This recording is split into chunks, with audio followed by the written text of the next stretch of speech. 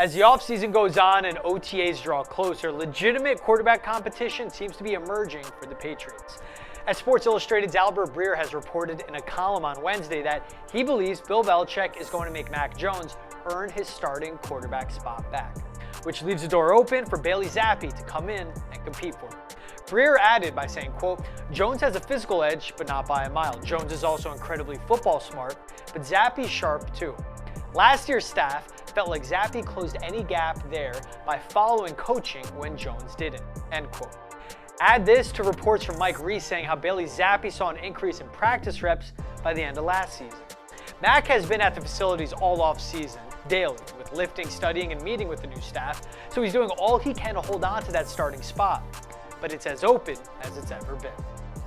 PNC Bank, helping to make banking easier.